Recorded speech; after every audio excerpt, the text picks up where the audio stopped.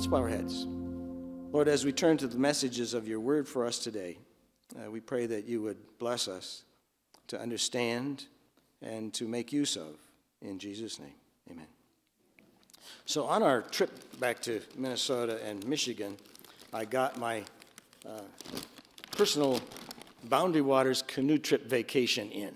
Yes, with my cousin and his wife and Carol.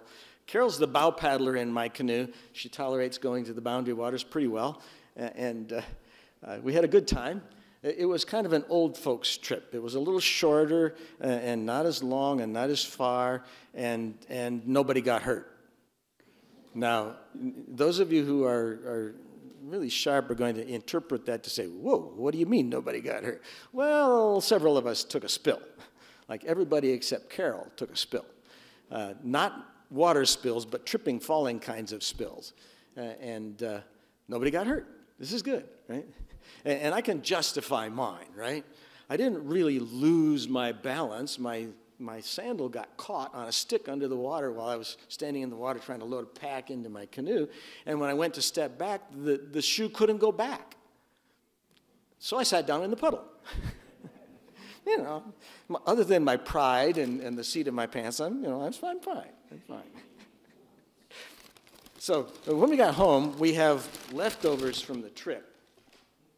Some of them are snacky leftovers, and I eat those for suppers. But here's a little bit of pancake mix left, and a little dab of oil left from our Boundary Waters trip, which reminds me of one of the biblical stories with Elijah in 1 Kings chapter 17. If you'll turn there, 1 Kings chapter 17.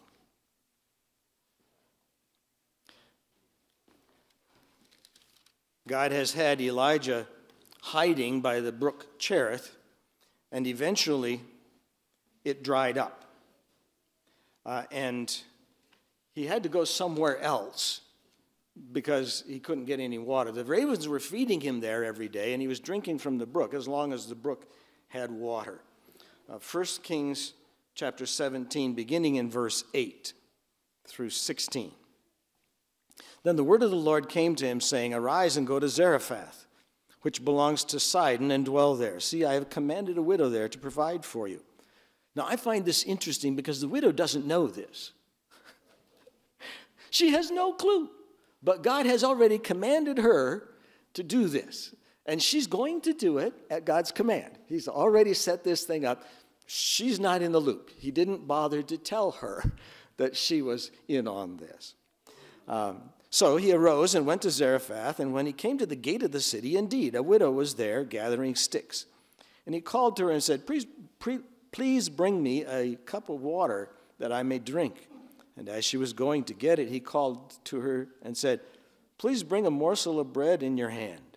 So she said, As the Lord your God lives, I do not have bread, only a handful of flour in a bin and a little oil in a jar. And I think it's about like this.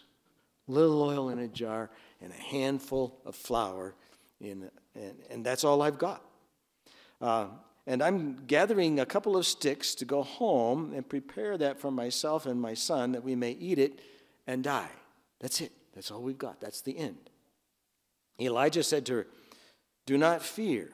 Go and do as you have said, but make me a small cake from it first and bring it to me. And afterward make some for yourself and your son. For thus says the Lord God of Israel, The bin of flour shall not be used up, nor shall the jar of oil run dry until the day the Lord sends rain on the earth. So she went away and did according to the word of Elijah, and she and he and her household ate for many days. The bin of flour was not used up, nor did the jar of oil run dry, according to the word of the Lord, which he spoke by Elijah. Zarephath is not even in Israel. It's in a foreign territory.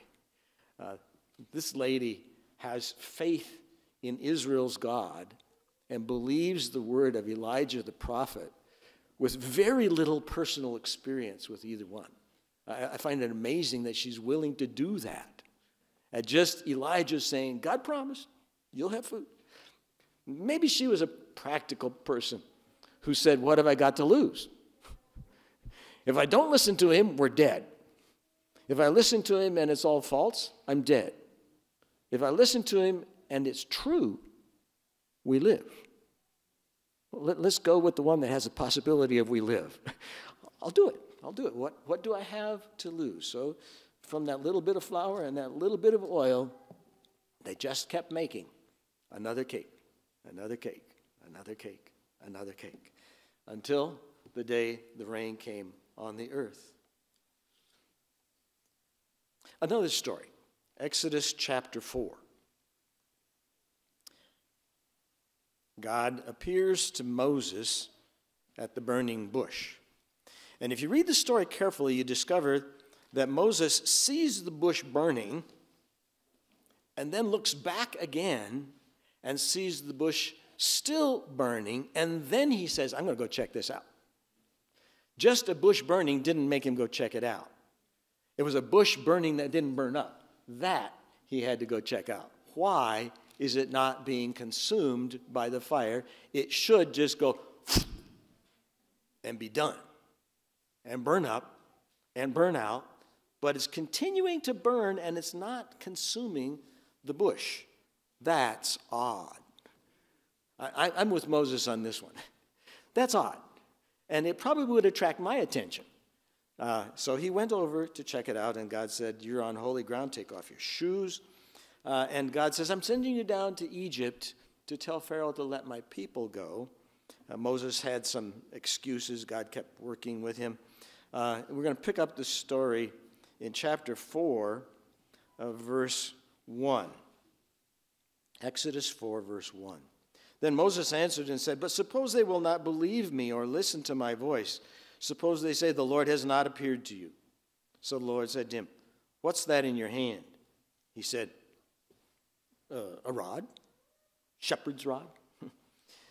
And he said, cast it on the ground. So he cast it on the ground and it became a serpent. And Moses fled from it. So you know by that, this is not just any snake. We had a red racer in our garden this week. Non-poisonous, but aggressive. And we had to rescue him from the netting on our strawberry patch that keeps the birds off the strawberries. Got tangled up in that. So I got the snake all clipped out, gloved hand and little scissors, except for the mouth full of netting. I tried to pull it out, but stuck on the teeth. What am I going to do? Carol, not going to touch the snake, and she's not going to help me on this one. That's okay. That's okay. But the fire department helps with snake issues. So we get in the car. I'm holding the snake. Carol's driving us down there. We get to the fire station, and the fireman, he's got two hands free now, right? And he's using a pair of scissors to open up the mouth and get the netting out of the mouth and let the snake go across the road. The snake was very happy to be free. Before I touched the snake that was caught in the netting, I went online and I looked for pictures of red snakes in Arizona and found out this is a red racer, not toxic, right? Not toxic. Therefore, I'm willing to try cutting this snake out. Right? That's I checked first.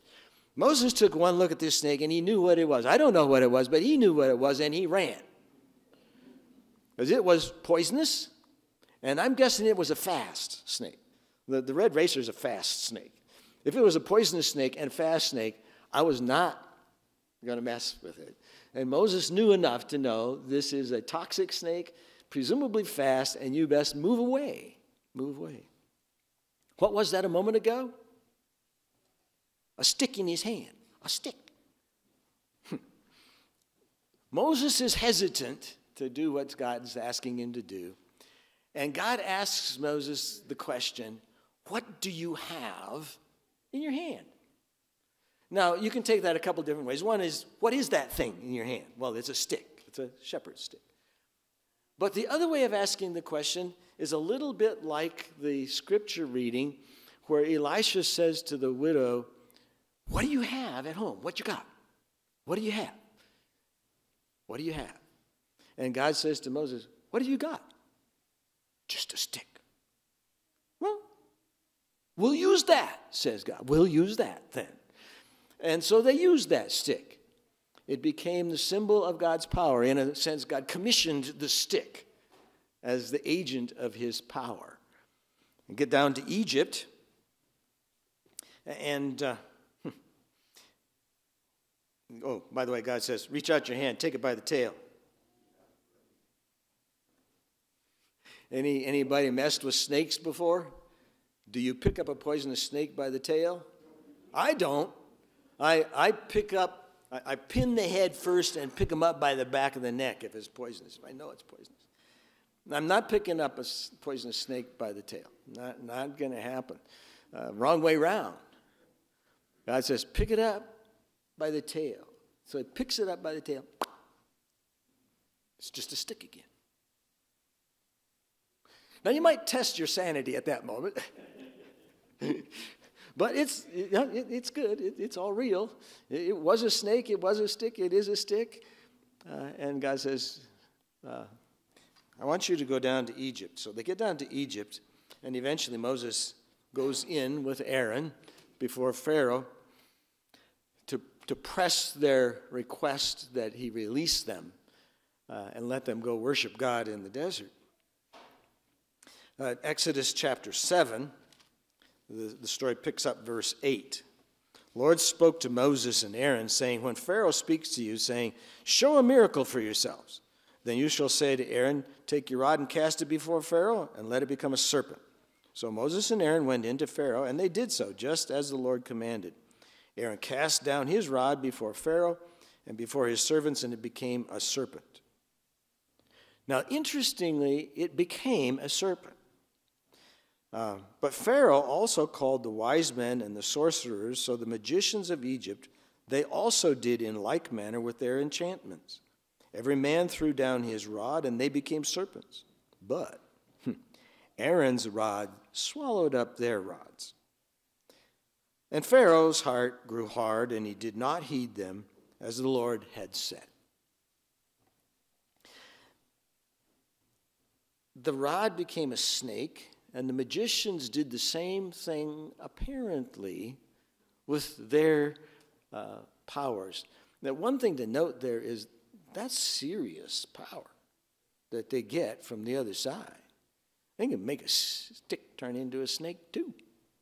And Pharaoh, watching that, said, your stick turned into a snake, their stick turned into snakes. It's a draw. I'm not listening to you guys.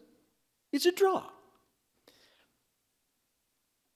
But the magicians, whose sticks got swallowed, or staffs, rods, their staffs were probably signs of their position and office and authority. We have examples that we've found in caves in Israel of bronze staff heads, finely crafted, very beautifully done. And it was a sign of you're the chief or you're the magician or you're whatever you are, and your high position and authority in society showed in the stick, the staff that you carried. Moses comes in with a plain old shepherd's stick, which is like nothing, except God has commissioned it. What you got in your hand, we'll use that. We'll use that.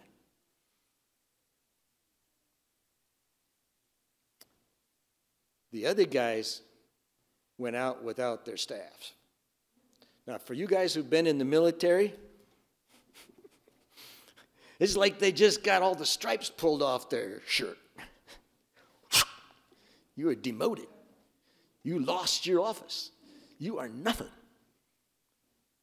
Didn't look good to the magicians right then. They didn't speak up and tell Pharaoh, oh, we just lost that round. Nope, they didn't say that. But they had to think that when they walked out, because they don't have their stick. Moses' stick swallowed their sticks. They're gone. You're not getting them back. They're just plain gone. He's got his plain old ordinary shepherd stick, but you don't have your office anymore. It got swallowed up.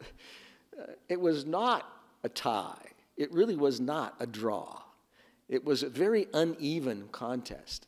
They lost their insignia of office.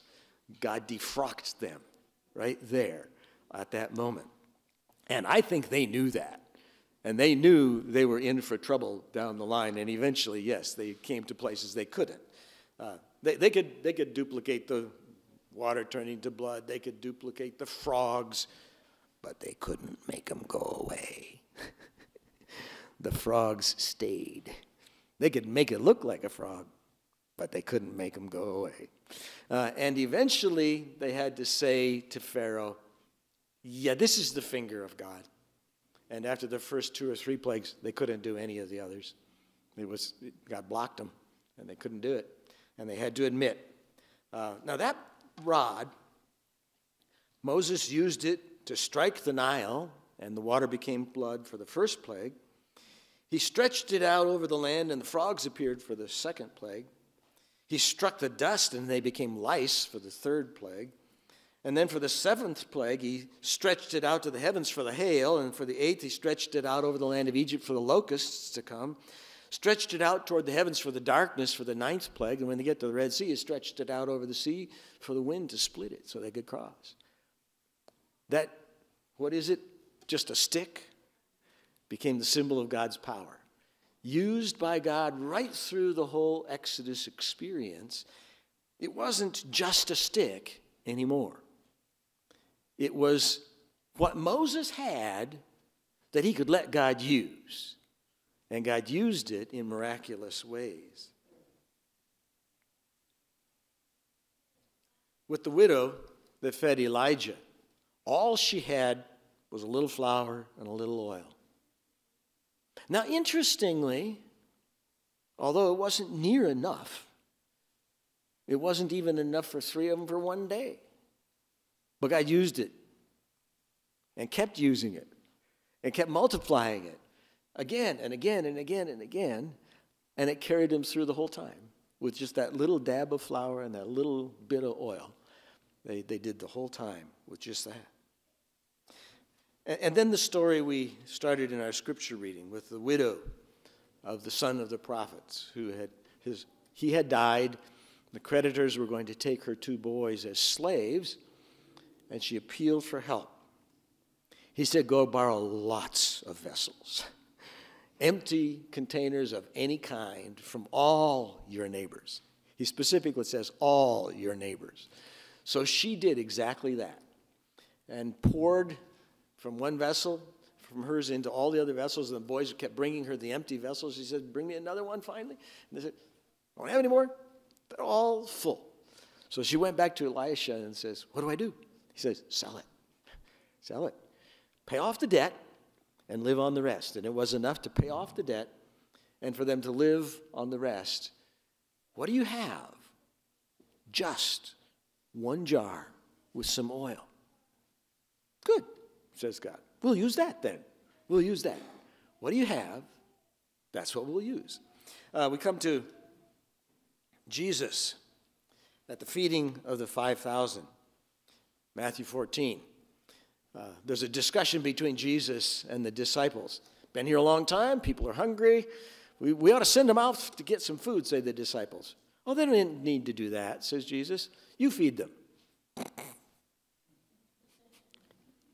They don't even have any lunch for themselves. If you read the story carefully, in the whole crowd, they came up with 1 boy who had a lunch. Must have been his mom sent it with him. 1 boy has a lunch. Now, maybe everybody else ate their lunch already, and he was so busy listening, he didn't eat it. I don't know exactly how he had the lunch, but he did. And they said, all we have here. And Jesus said, what do you have? What do you have? Just 5 loaves and 2 fish. That's all we've got. When the disciples said, we've got 5 loaves and 2 fish, they were saying, it's never going to work. Not enough. Not even close. It's a 1-kid lunch. It's not even a man lunch. It's a kid lunch. That's all we've got. Not going to touch it. Can't touch it. Jesus said, bring it to me. Bring it to me. Give it to me. Let's see what I can do. Jesus is putting out a message to us with these stories. And he's saying, what do you have? What do you have? Bring it to me, and I'll use it. Whatever it is. It may not be much. But what you have, bring it to me, and I will use it. And I will use it in ways that will glorify God and might even startle you a bit. I think every one of these cases was a bit startling. Moses was definitely startled when the stick became a snake. I think the widow whose flour and oil never ran out had to be startled every time she dipped in and there was still enough to make another cake. Still enough to make another. You can't keep doing that, but you do. You do. You know, our God is amazing in what he can do. He uses interesting things. Elsewhere in Scripture, he used a spider web to protect David over the mouth of the cave. Nobody in here. Yeah, sure. A rooster to talk to Peter. A donkey to talk to Balaam. He used all kinds of interesting things to do what needed to be done.